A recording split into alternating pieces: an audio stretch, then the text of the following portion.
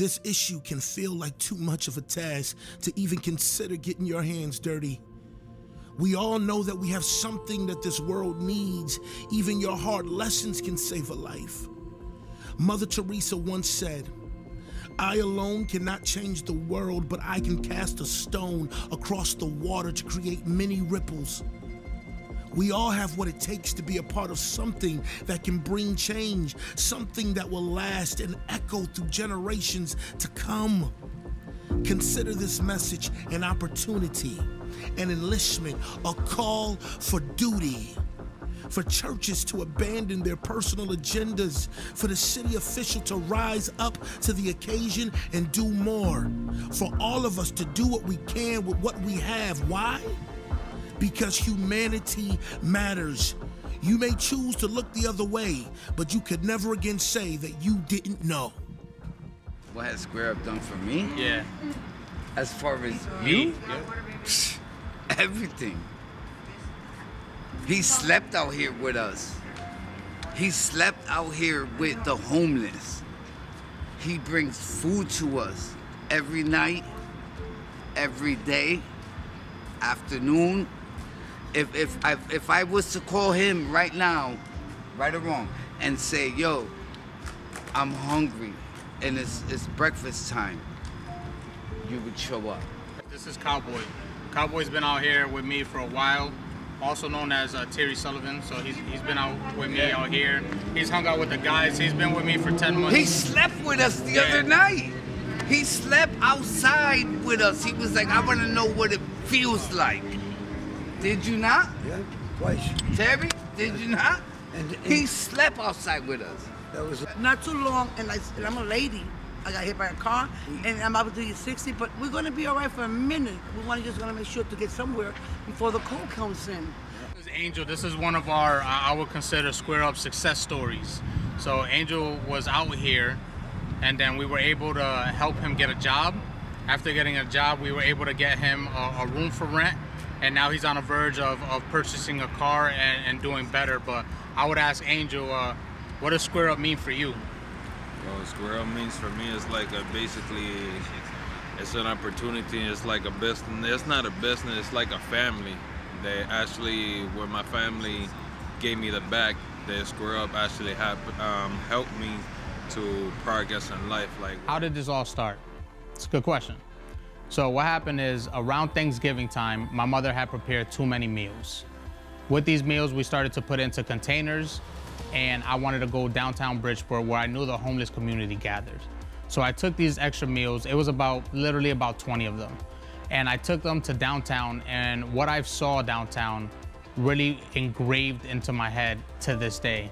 I saw so many men and women with either no shoes, no socks, no blankets. Some had shirts on, some didn't, and they all had cold faces, sleeping on the cold cement floor, with some with cardboard and some weren't with cardboard. On that day, I knew that I couldn't do a lot, but I knew that I could make an effort to do something every single day. And that's where I started this whole process. How did it come up? It's kind of crazy to explain, but it's just been a passion. Listen, you want to eat, you're gonna eat. You know, if I can help you, I got you. It's a normal thing. Well, I don't know. I don't know if I think I was 12 or 13, something like that. But this lady, I had asked for a token, and she said, yeah, no problem. She gave me 2 tokens and $5. I said, no, I only want a token. She goes, no, go get something to eat. And since that day, I think I could probably say that since that day, it's like such an impact that I'm like, that's it. I've always given since that day. Not that I didn't give before, but since that day, it's been, nope, that's it. And this happened, bro, let me tell you, I'm 52 right now. And I'm gonna tell you, it probably, I was about 14, I wanna say about 14. And to this day, I can't talk about it because it's so impactful. We are very appreciative of Alex. He's trying to help. He's bringing food and whatever else he can always bring to us. This is more than helpful to people. Hi, my name's Deborah. I'm going to tell you guys a little bit about my story when I lost my home. For me, being homeless was just very difficult. One of the hardest things was how people looked at me when I was homeless, when I lost my home. People would say, oh, you're homeless, you know, you lost everything, oh, you must have some type of problem, you know. But the thing is, a lot of problems come to us in life in so many different ways. We all face so many challenges. My challenge that I faced and how I became homeless was I lost everything in a day. I lost my son, Simon. He went to sleep one day and he never woke up. And after that, my life was just an abundance of what you could believe of nothingness. Literally, I had nothing. No car, no house, because my son passed in the house, so we sold the house. Everything in one day. And without people from organizations like Square Up, Citywide, any community organizations, especially places like Square Up, really helped me get back on my feet. I had no one. I was alone, just me and my 7-year-old daughter, my surviving child, living off the kindness of good people, taking me into their home, giving me room, giving me clothes on my back, shoes on my feet. Everything I had was not mine. It was given to me. Because people did that for me, I was able to, while living in a shelter, I eventually transitioned into a shelter. While living in the shelter, I was able to get a job working at my daughter's school because somebody gave me a chance. Somebody gave me new clothes to go on my job interview. Somebody was there to square up for me when I felt like I couldn't square up for myself. That's bullshit. Yo, I'm sorry. That's the only way they help us out. We're here. That's thanks to brother. Square Up. Yeah. The only way they're helping us out. We're freezing the cold. They bring us everything. Yeah. Try to help us out as much as we can. It's cold. It's cold outside. This brother And here we're freezing out. Yeah. comes every night. You know what I mean? He takes time and effort out of his life to make sure he brings us a hot meal every night. You know what I'm saying? Which we highly appreciate. That's my brother. And we're grateful for it. Hi, my name's Shania. I got the best stuff that I wanted for Christmas from Alex.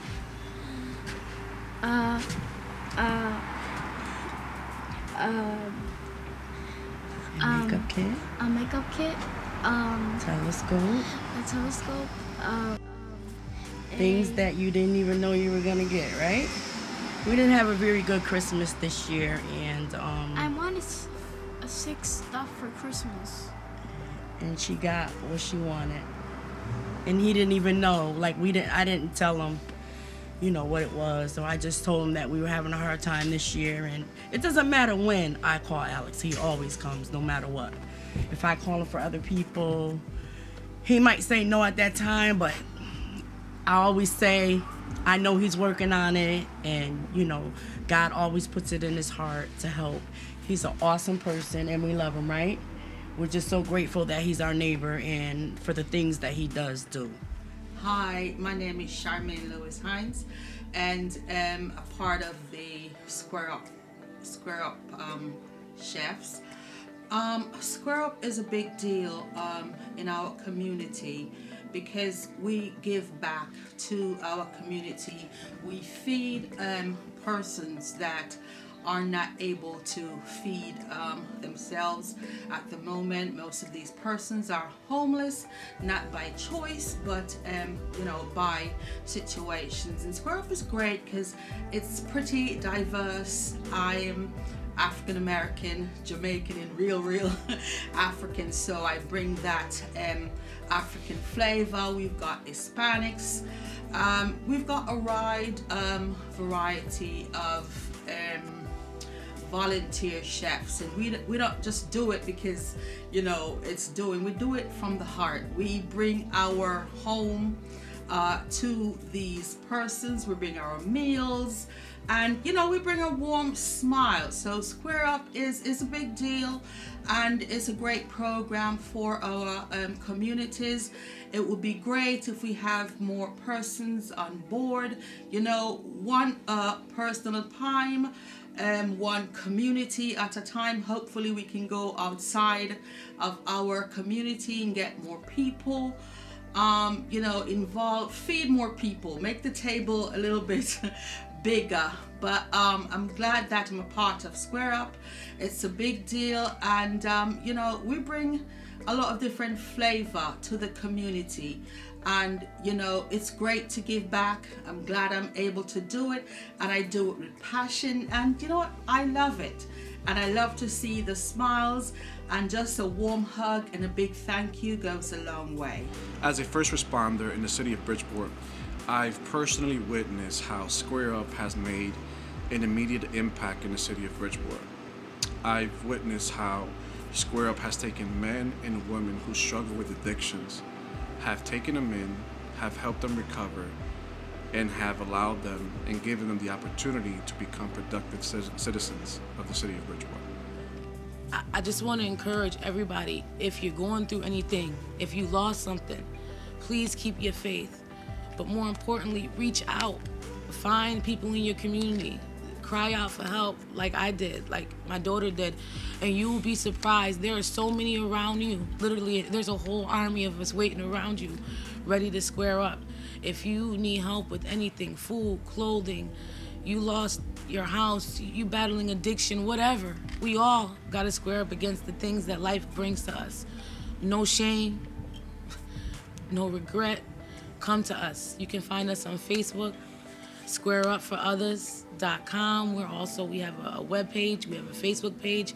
My name is Deborah. I have a Facebook page, and there's so many others a part of this organization that are ready to put these up for you, to give you our hands, to give you our hearts, and to help you the same way other people came for me. Let us come for you and square up.